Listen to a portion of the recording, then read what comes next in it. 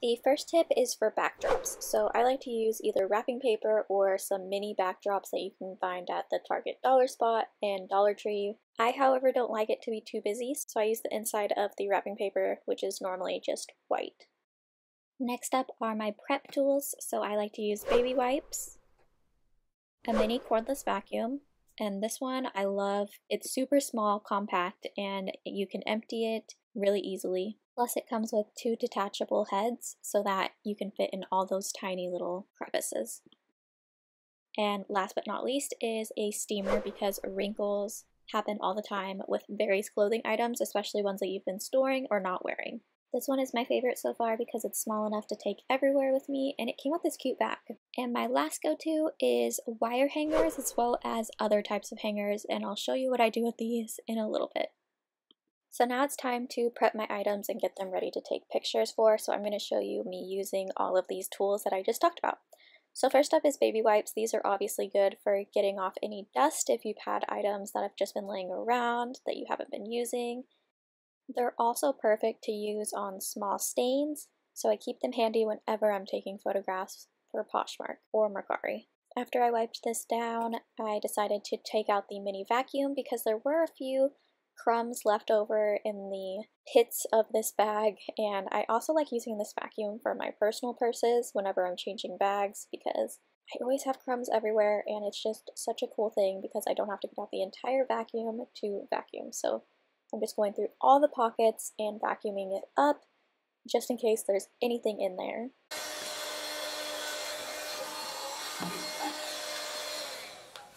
I thought it would be helpful to include the sound of it, so that was unedited and exactly how loud this vacuum is. It's small, but it's mighty. Once I've fully inspected an item, I will go ahead and take pictures of it. So I've already laid out my wrapping paper and I'm just placing the bag right on top, and I'm making sure to include the strap in this photo because I do have the accessory and I want to show that it comes with it. Next, I like to measure each item, that way I don't get a billion questions about how big it is, how tall it is, how wide it is, how many pockets, and so forth, so I like to take notes while I'm taking pictures. Other items that are good for the flat lay method are small t-shirts as well as baby items and shorts. So I'm just taking pictures of this dress. I want to include that it has a petticoat / lining as well as the brand and size. I like to take a picture of that and also of the back. The notes for this one is going to be the measurements as well as what type of closure it is. For this particular item, it's going to be buttons and a tie. Another item I was taking photos of was this pair of jeans. So you can do a flat lay of certain areas, however your wrapping paper is only going to be so wide, and unless you want to get out a stool and multiple pieces of wrapping paper, sometimes it's just better to do a hanging photograph. So what I do for this is I grab a wire hanger and I'll bend the end of the hanger, which is why you need it to be a wire hanger, and I'll shove it in between the door, and then I can also lock the door so that I'm still safe if I'm home by myself. And I'll take another hanger and hang up the item onto the wire hanger.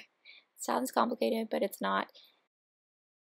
If you're wondering why I don't use a conventional over-the-door hook, it's because none of them will fit on this door. I've tried multiple kinds, and this is just what works and is best for me. So if you are also running into the same problem, give a wire hanger a try with this method.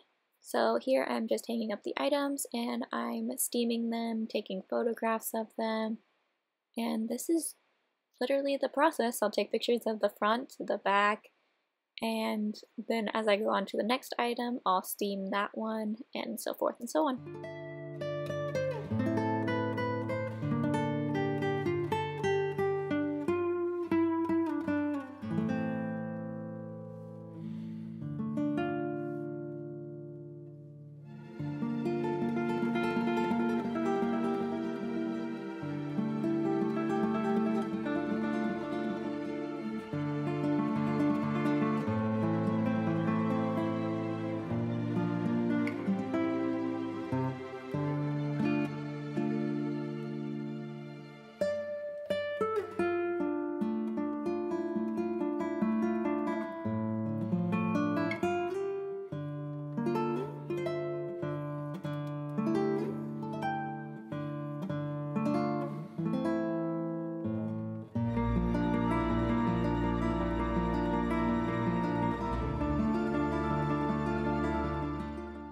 In case you missed any tips, you can always go back, but I also have all of these tips listed, as well as a little bit of some bonus tips listed on my blog, so go ahead and check that out. It's www.maddieautumnfaith.com.